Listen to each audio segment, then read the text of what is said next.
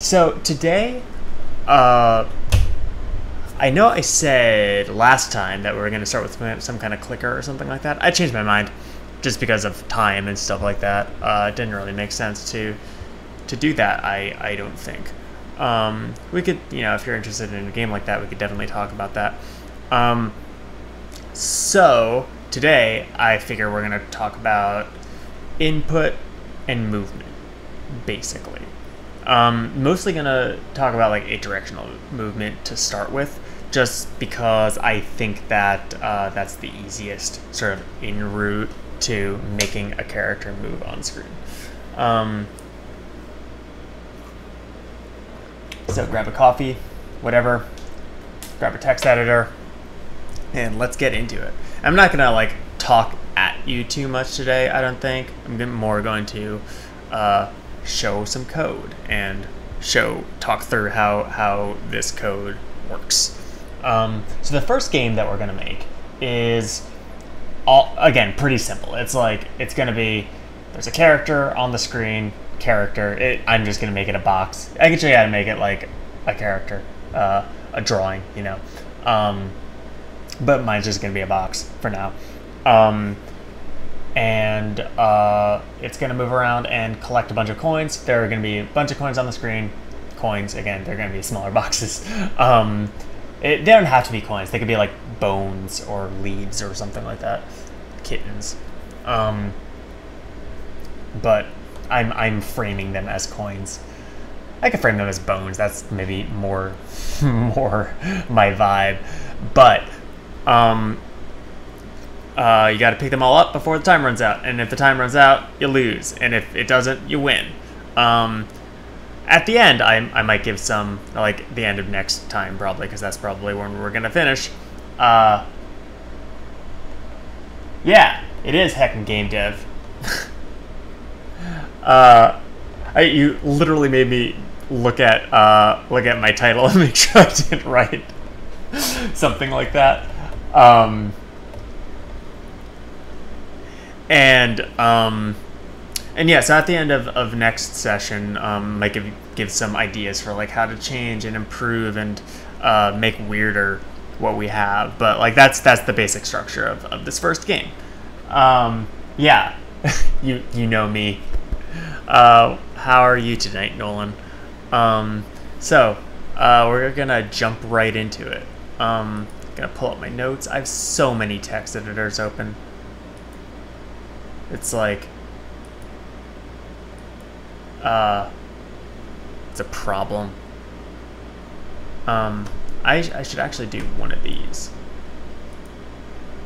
so that I could see both my notes and you all. So the first thing that we're going to talk about is, and like I said, we're just gonna go right into text editor today. I'm not going to talk at you. I just have two slides today. One that's like, oh yeah, that sounds like so much. Here's 12 Raspberry Pis. Make us whatever. I have a few Raspberry Pis I need to figure out something to do with. So this is just what we had last time, if you recall. It's a box that moves when you hold down the space bar. And that's nothing. I mean, it's something, but it's really not much. So, but we, there's some stuff there, right? There's how we get key presses, right? We're gonna talk a bit more about all this today. And there's how to draw to the screen. So, gonna.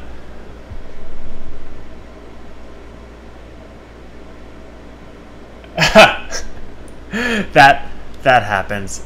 We're going to get rid of all this and basically start with a fresh project. That's awesome. I'm glad that it works. Which operating system kernel are you using? I need to figure out like what I'm gonna put on my several Raspberry Pis. So, if you'll recall, we got this function, which just does all of our setup actions, right? So this is like where we put our original initial variables and things like that. We got this, which runs every frame, and we're going to talk about what this DT means today. And that's where kind of like all of our logic goes and stuff like that. And we got this, which is where all of our graphics information goes, right? So let's start by again drawing a box. Graphics.rectangle, and so this is, I kind of like just did this last session, but I'm gonna kind of dig more into like what this all means. This is like one of the functions that exists inside of love. So like love is built on C basically. Well, yeah, like you don't have to worry about like all the little technical bits of like how love is put together. I don't know most of it, but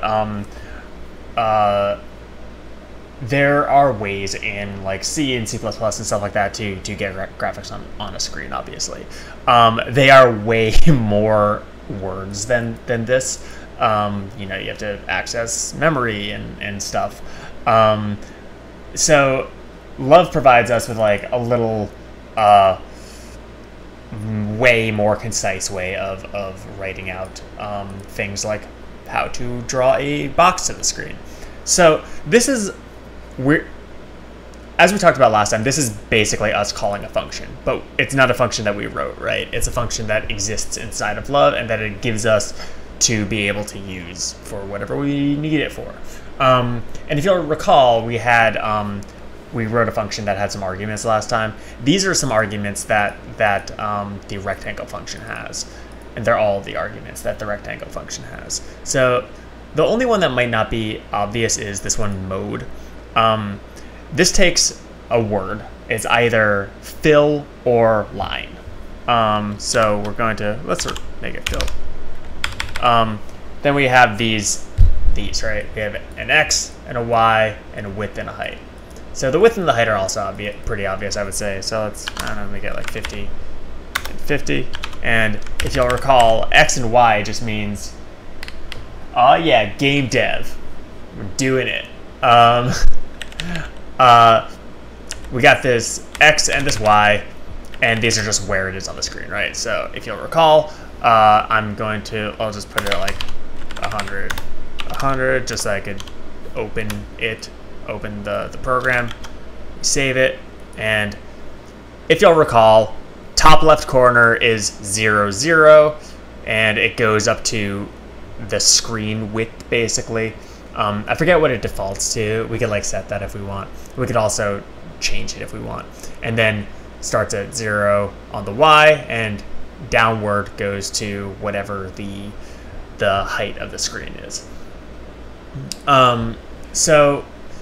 But now what if we want to move this, right? Well, first let's talk about how we get input, right? Because we talked about that a little bit last time, but we're going to, you know, dig more into it now. So there's this thing in programming, right, called a conditional. Often it's a statement that's like, if something happens, then something else happens. It's a very like rudimentary basic thing that exists in almost all programming languages. I'd be hard pressed to think of like a language made in the last like several decades that doesn't have if statements in it. You know, I'm sure that they exist, but I can't think of any off the top of my head.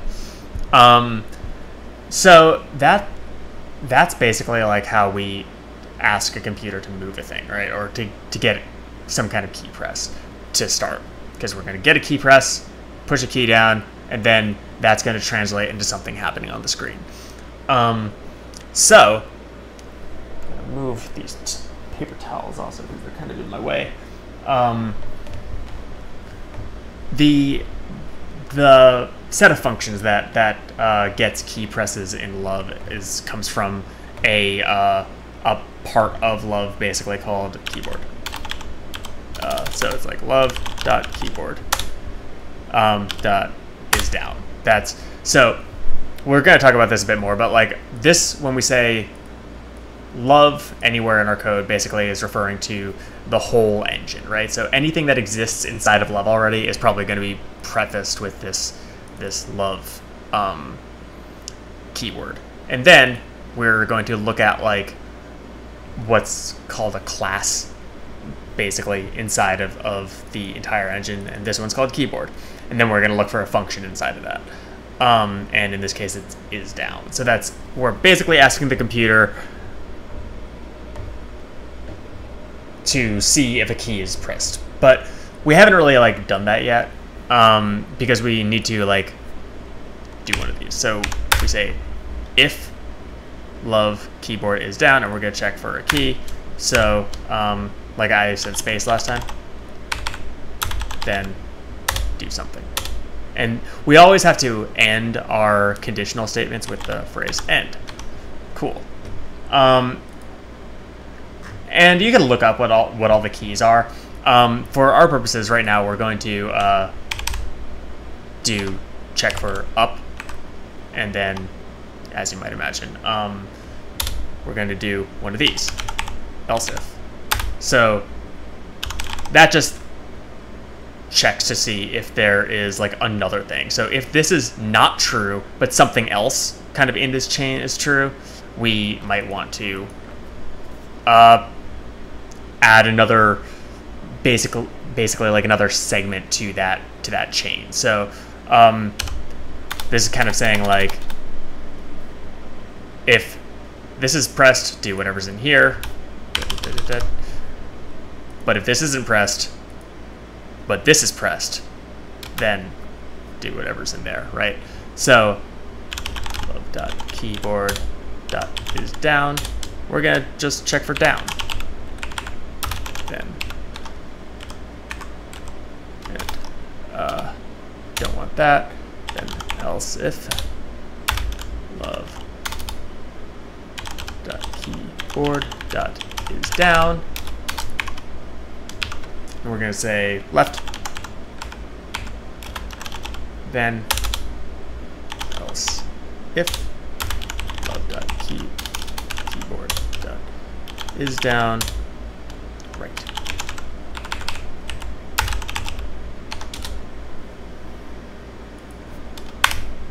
And I'm also going to indent all of these because I'm missing an end at the end of that, and don't want that.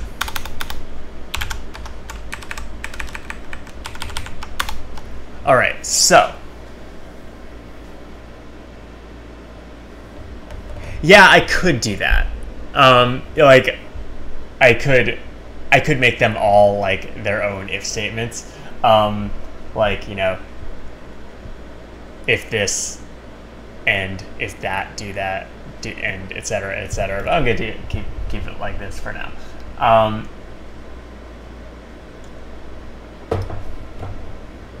Could also do like one of these, which I might actually do instead. Do like a group for each. Whatever. All right, so I'm going to set up a few variables now. And this is all stuff that we're kind of gonna change, but I want to step through it like step by step in order to, so that, you know, those of you who haven't programmed much before aren't super overwhelmed. So to start, let's just make a variable called like rect x equals, I said 100, right? That's where we could start. Rect y equals 100. And for the sake of fun, let's just make a rect w equals 50, rect h equals 50. So all of these don't really mean anything yet. They're just numbers. We haven't really given them any kind of purpose yet, until we like put them in some kind of context in which they'll be used. So to do that, I'm gonna replace these with those, right? So this is rect x, rect y, rect is width and height. It doesn't, they're the same number, so whatever. But so now if I save and play,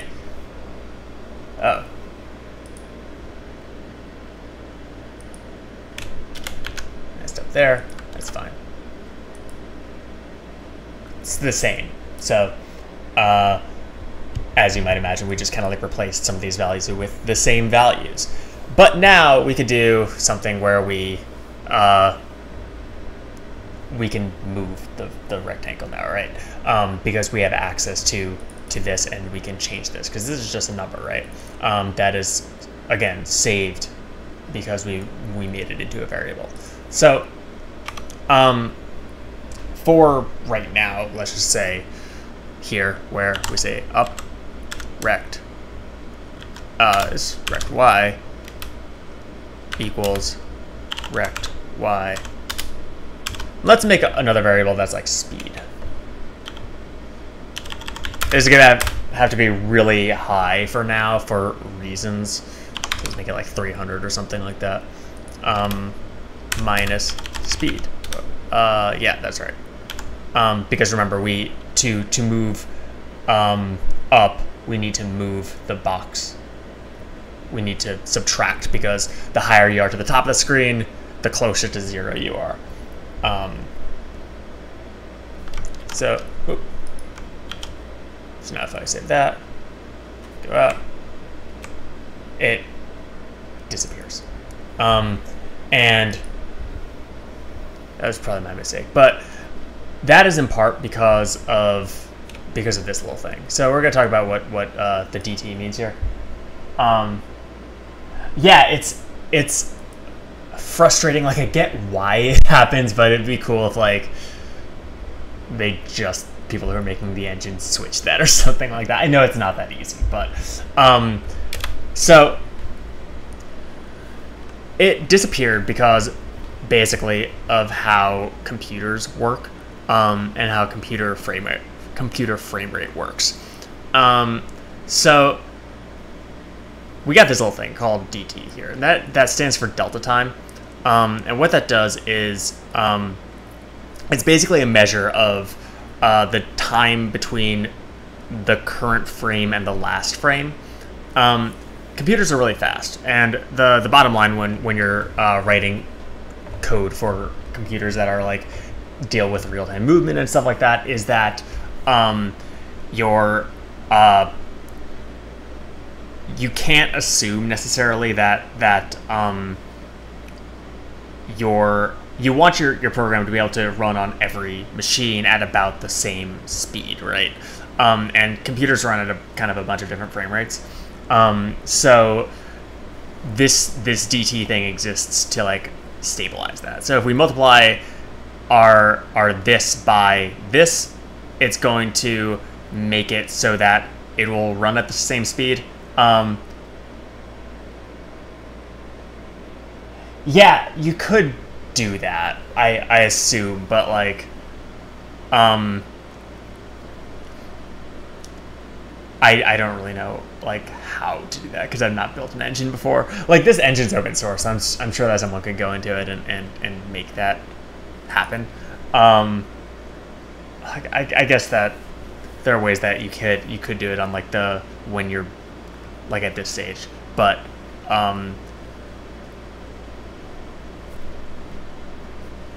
yeah, now you got me thinking about like you could probably do that.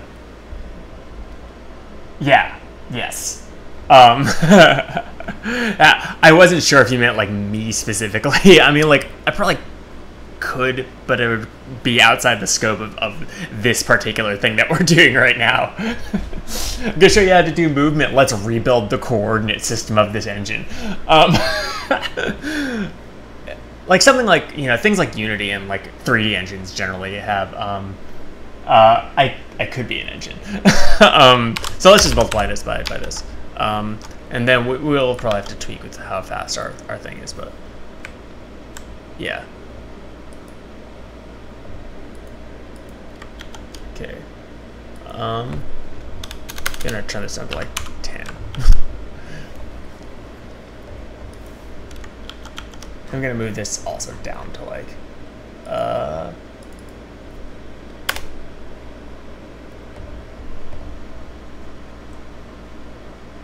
yeah, a potato's game engine if you want it to be. Let's move that down a little bit.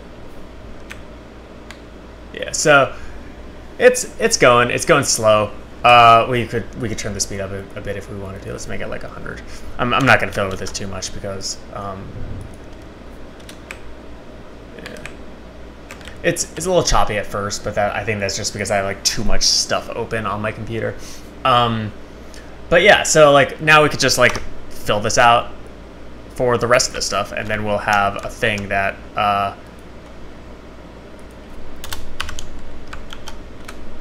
that does.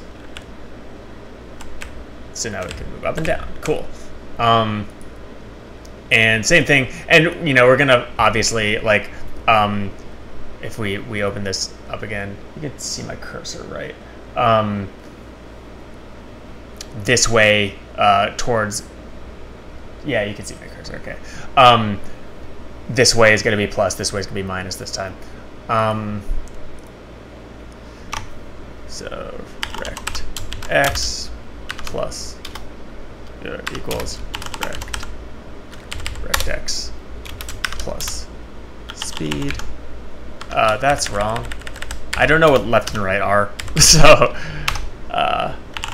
rect x equals rect x plus speed, and gotta multiply it by dt.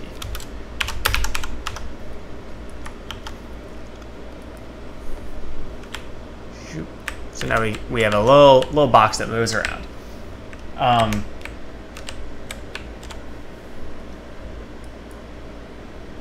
So that's something, right? How are we doing on time? We're doing adequate on time. Whoop. The wrong thing. There we go. I want to have you all back.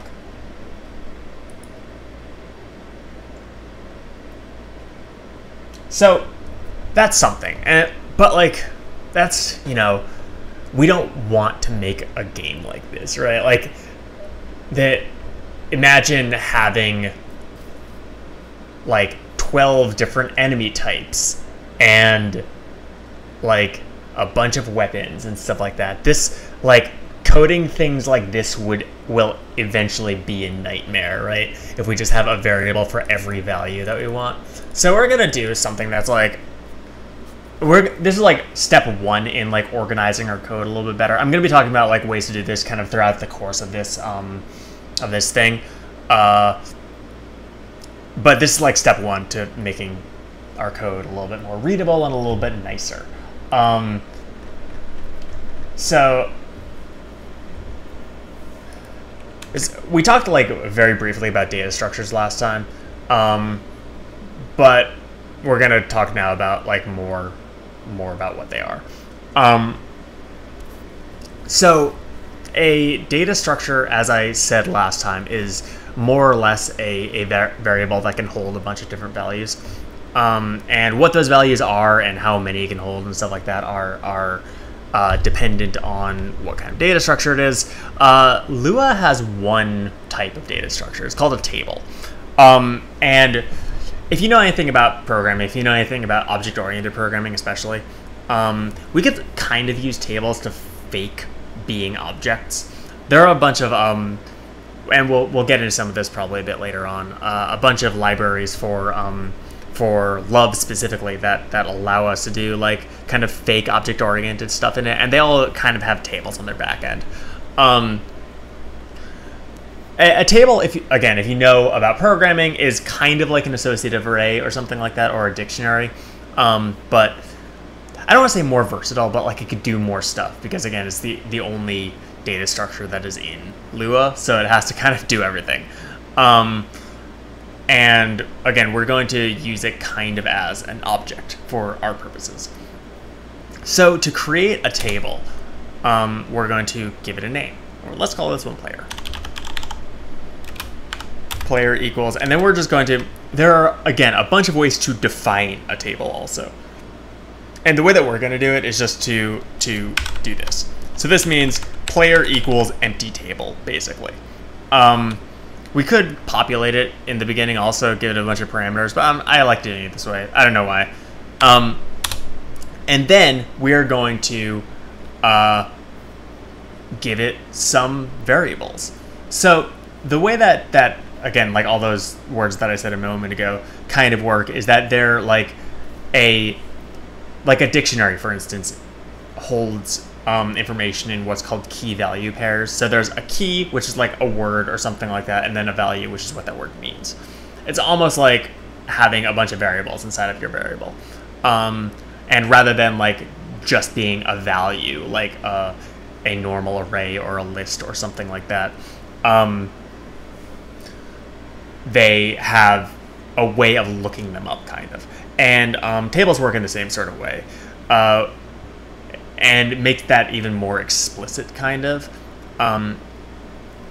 You see down here where we have this dot, right? This is called dot notation sometimes, which means that we're looking for this function, which is inside of this class, which is inside of this class, or like library or whatever your sort of thing you're looking for it in. And we can basically like kind of do that with tables also. So we could say like player.x equals 100. So that means this value, 100, is a variable called x that lives inside of player. So then, like, if we had like an enemy table, I'm not gonna actually make this right now. So yeah, like let's say we had an enemy table, we could say enemy.x. This would refer to a different value than this. So it makes organizing our code way easier. Now let's just like fill out all these. So we're gonna do the same thing. Same as these, just equals 300. Correct. Sorry. Player.w equals 50. Player.h equals 50. Player.speed equals 100. So now we can just get rid of these and replace these.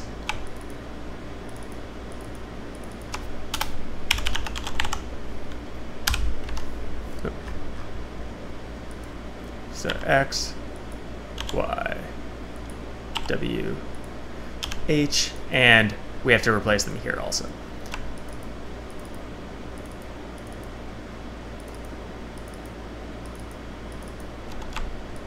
So to get the multiple cursor thing, I'm just holding down Alt and Control.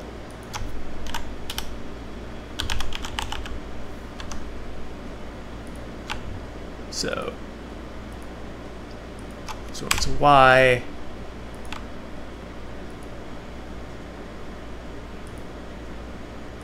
This one is x. And made a mistake there.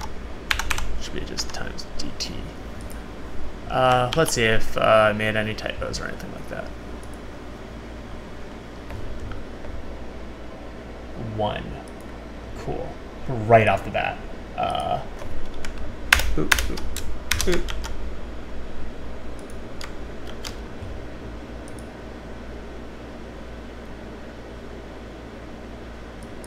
22. So this, let's look at this for a moment. So whenever we're like debugging in Love, it brings up whenever we have an error. We're going to talk about debugging more later. But you know, this is a fine time because there's an error. It brings up this. It's pretty good about telling you where your error is, especially when there's a syntax error, which means like a kind of error that where there's like a typo in the actual text, right? And so this one's telling us that main.lua, so that tells us the file name, line 22, and then expected near end. So I just accidentally put a dot there. Let's see if there are any more, because there might be. No, okay. So now we're a little box moving around, and now we can do things like, you know, add. I don't even know what we'd want to add to this to prove or to show why this is useful or whatever. But like, if you can imagine, like if you have multiple types of entities, it becomes really helpful to be able to say like, okay, this is this is all the stuff that belongs to this, right? Before we move on, also, I want to quickly show you all how to like mess with colors and stuff like that. Because like I said, I'm gonna be mostly doing this with boxes and stuff. But you know, we can make our characters and stuff like that prettier by changing their colors and stuff. So for the time being, we have this thing. This is our only thing that's drawing anything right now. So it's a love.graphics.rectangle, whatever. We could put a love.graphics.setColor function on top like that, and then we get this. Yeah, like I like pretty boxes, and like it becomes like when we make like an enemy or whatever, we will want to make, maybe denote those as being red or you know whatever. Those of you who have used computers that have color, like any kind of code that deals with color, like be it CSS or you know whatever other game engines you've used, or you know anything really that uses color in computers, are probably familiar with the idea of like hex codes and stuff like that, and like RGBA notation. Love has like a 0 to 1 thing, so like as opposed to 0 to 255 or whatever you might be used to. I think that Unity does this now also, where like 0 is nothing, and I'm gonna get rid of alpha because we're not gonna use an alpha channel, and 1 is maximum. So you know, give us a kind of teal colored box. And you know, you can look up like what hex code you want, but yeah, that's a nice. We got a nice seafoam character. Cool. So I hope this all makes sense so far. If it doesn't, you know, post in chat, whatever. I will try to answer questions to the best of my ability, but it seems like there aren't any right now. So the next thing, let me see if there's anything else that I wanted to talk about with regards to tables. No, I think that this is like, does the table stuff make sense? Just want to check that, because like that's kind of like a pretty important thing in Love programming. It's kind of how we're going to be organizing all of our code from here on out. So, you know, let me know if that doesn't make sense. But, so, there's like a slight problem, cool, with this movement. And I'm going to try to get through like how this all works today. It might, like, my explanation might run a little,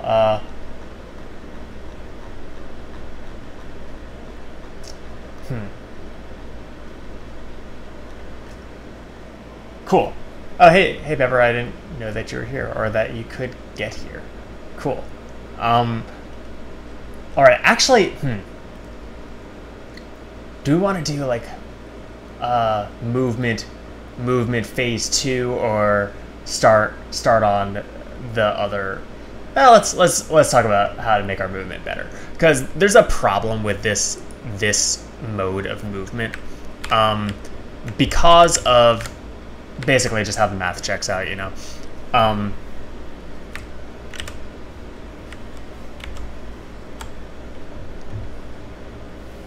And that is that our diagonal we move faster on.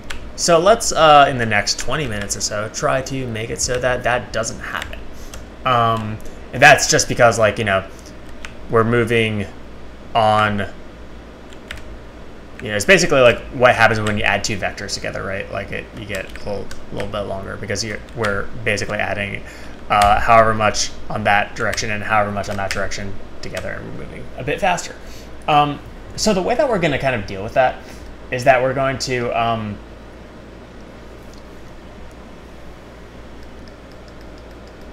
1 second. I'm just looking at my notes. We're going to try to. One other thing that I want to mention also is that our sprites are like our boxes and stuff like that are drawn from this corner. So like if we want to, we can like realign them so that we're drawing them from the center, which we might do next time because of how we're going to be doing the rest of the game. It might just make sense to do that. But for now, we're talking about movement. So we're going to make 2 more variables. And I'm going to call them player.ix and player.iy. And that stands for player input x and player input y.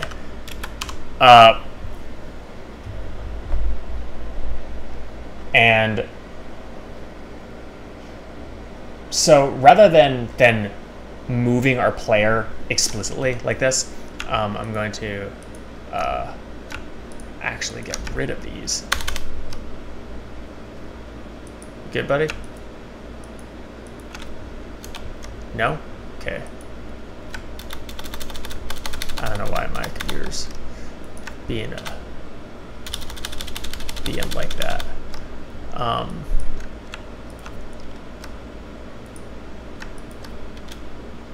That's fine, I guess. So here we're going to say player.iy equals -1. Player.iy equals 1. Player.ix equals -1.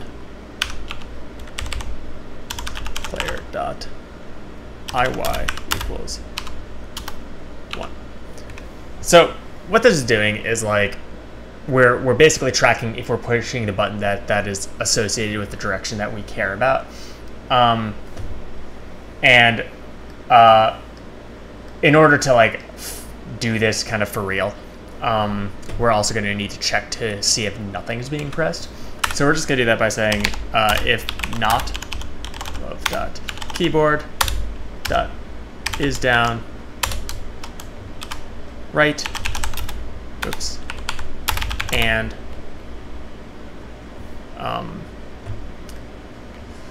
not love.keyboard.is down left. And this is kind of self-explanatory, but I'm just gonna like go through what it means anyway. So like, in addition to checking if something is true, we can also check to see if something is not true, right? So that's what this keyword means. It's like if this isn't happening. And as you might imagine, and means if this is true as well as this being is true. What follows will only happen if both of the following statements or preceding statements are true, right? Then and we're just gonna say player.ix equals 0, and then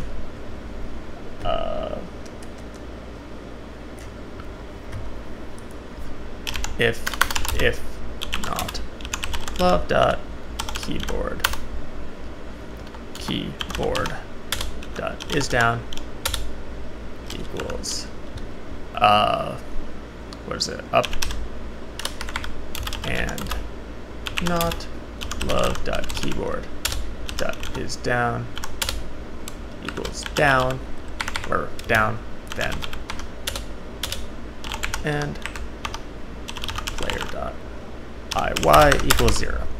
So, part 1. Cool. Phase 2 with that is a little bit more involved.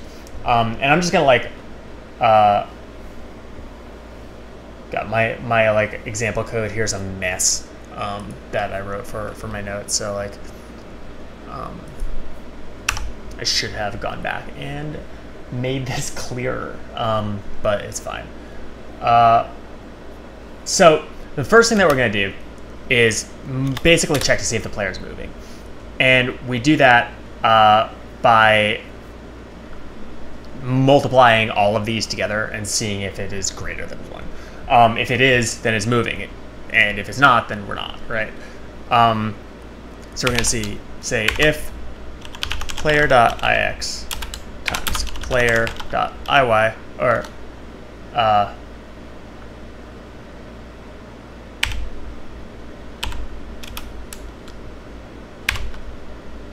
have two, but I don't think that I actually need that, but that's fine. Player dot, because it's gonna be the same.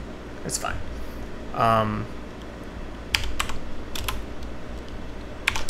Player dot iy is greater than 1. Then, and if this is true, if our player is moving, we're basically going to do the Pythagorean theorem to it, right? So we're going to get a value called distance, which is basically like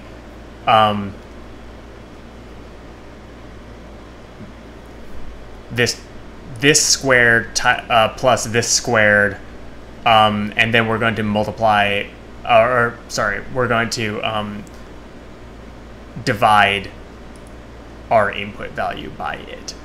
So I'm just gonna type this out and then gonna explain what it means. So we're gonna say distance equals math dot square root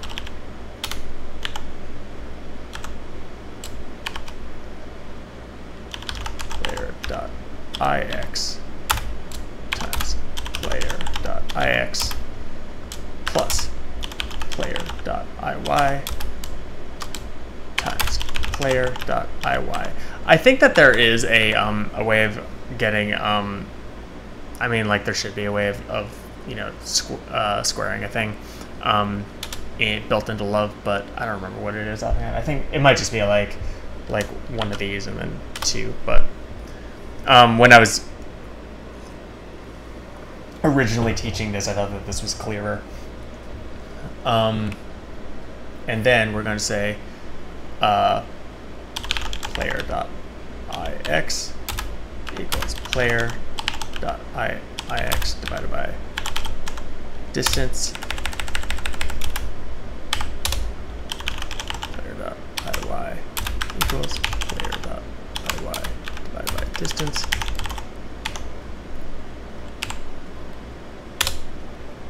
Then we're finally actually going to move our character.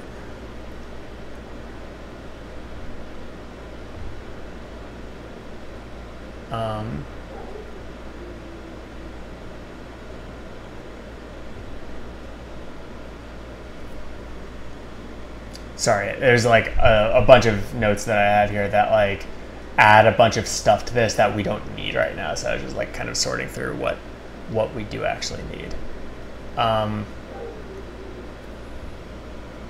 Yeah.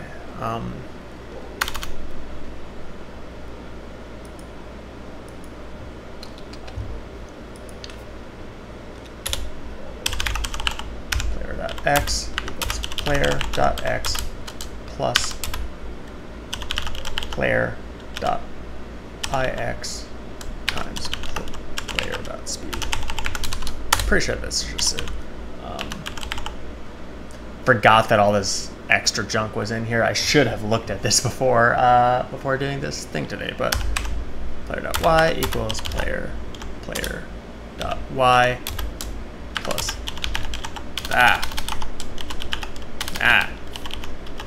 player dot, this should be lowercase,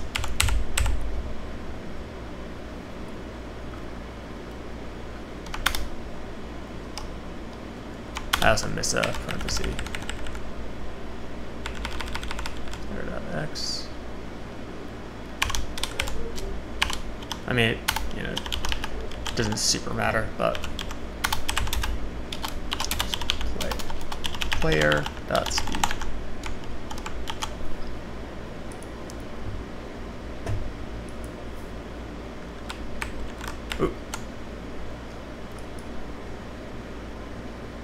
All right, we need to multiply this by delta time. Whoops. Let's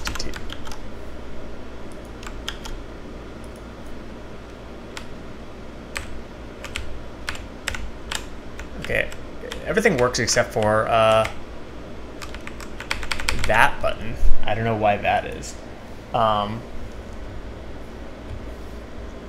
So this leads us to talking about our next kind of bug, right? So when we're talking about debugging, there are two kinds of, broadly anyway, two kinds of errors that we might run into. One's called a syntax error, and that's like, you know, there's some garbage in our code, and we try to run it. Oh, that, I don't know why that, oh, I didn't save, that's why. It's like, I don't know what config is. And so like this is like the computer saying I cannot read the words you wrote. They're not in a language I understand. And that's probably going to be like a lot when you're first starting out programming. That's going to be a lot of what your what the errors you run into are, right? The other kind is a little bit more insidious. It's what I think is commonly called a logic bug. I might have like made that up or something, but I think that's what people call it. And that's what we're running into here, which is where did I just mess up my code? So like my right button is not working, but all the other buttons are. So like the words are right, it's compiling, it's running, but they're not entirely doing what they're supposed to be doing, right? And so let's look through this and see if we can find out what the problem is.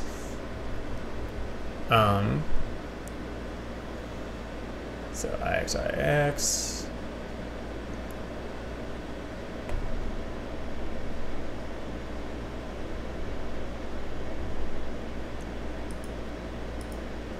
Oh, here we go.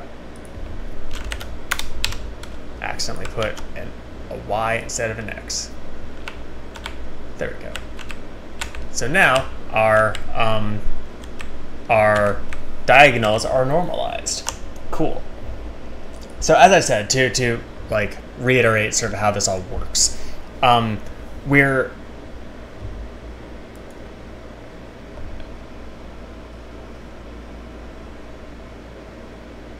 yeah.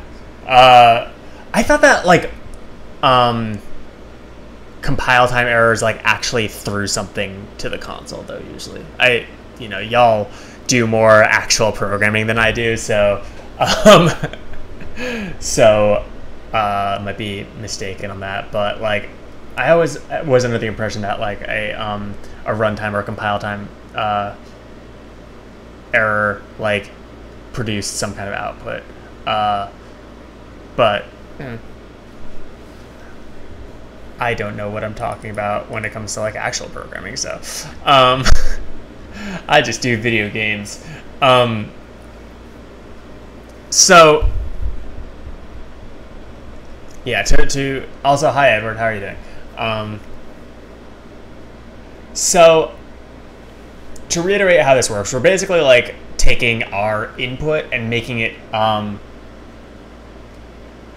oh, gotcha. Okay, yeah.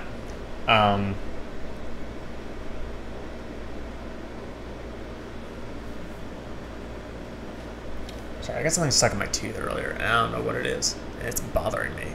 So, to reiterate sort of like what's going on here, we are taking our input,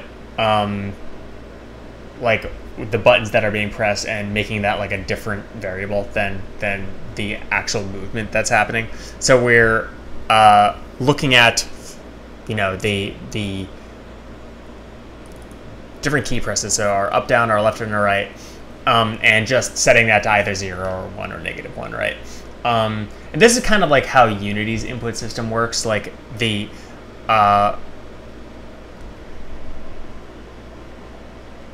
oh, gotcha. Okay, I'm just like my brain doesn't do words great a lot of the time. Thank you. So once we get these, like like I said, this is kind of how Unity's input system works. Like you push a button and then it's either a 0 or it's either a 1 or a -1 depending on which direction you pressed, and 0 if it's neither. If we took this out, it would just like move in the previous direction. And then we're taking those values, and like I said, doing the Pythagorean theorem to them, to normalize them. So we are taking our input and multiplying it, or dividing it rather, by the distance value that we got from adding up all the values and then square rooting them, and then moving by that new amount. And this will basically like always be a decimal. So that's kind of like how that works, right? And it'll always be like the same decimal, right? So with all that done, we have a thing that moves, right? You don't always have to do that, the diagonal normalization, but it's nice. It's a nice like touch, and I think it makes games feel a little bit better. We'll talk, probably more about game feel later, but like that's a whole thing that I'm not gonna get into right now. It's like it's a lot, right? But if you're just like making something really fast, you don't really need that. But it's we're talking about movement today, so that I wanted to. So that almost brings us to the end of what I had planned for today, or it does bring us to the end of what I had planned for today. But I'm just gonna look through my notes and see if there's anything else that I really want to talk about right now. Because next time we're mostly going to be focusing on we're going to do a bit more mathsy stuff. We're going to talk a bit about like game states, because those are important. We're going to basically do that in the same way that we did our player kind of. We're going to use a table as what I'm trying to say. We might do some like add some screen padding or something like that, so we can't go off the screen. But like most importantly, we're going to make the thing that we're collecting show up. And again, we're going to be using a table for that. So thank you again for joining me today. This has been session 1 of Game Dev for Everyone. I hope that it was, you got some useful stuff out of this. Bigfollows.com. And again, like, you know where to find me on the internet. Follow me on Twitter at Synodai. My DMs are open. If you want to ask questions or whatever, shoot me a DM there if you want. But also, there's a Discord for this thing. It's at tinyurl.com/gamedev for everyone. Thanks Pepper. Yeah. Buy more students. And like, if you found anything useful here and can and want to, drop me a few dollars at coffee.com/hyacinth-nil. Pass around a hat at the end of the lecture as I'm wont to do. And yeah, that's it. So next time we got a lot to get through, but it's gonna be fun. I think we're actually gonna get into the meat of like how this game is gonna work. And yeah, join the Discord. Let me know if you come up with anything cool. For next time, like if you want to, you can try like playing with different like ways of moving stuff around, or like making new objects is the thing that I would say like would be good to practice, because that's kind of like an important thing, right? So like maybe like throw some other objects in that, like, we're not doing a collision yet or anything like that, but like, I don't know, maybe try to make them like move around or change state or something like that if you want. If not, that's cool too. We're going to be talking about all that in the weeks to come. So thanks a lot for joining me. I'm glad that people are actually coming to this thing and seem to be enjoying it and getting something out of it. Take care, y'all, and hope to see you next week. Bye.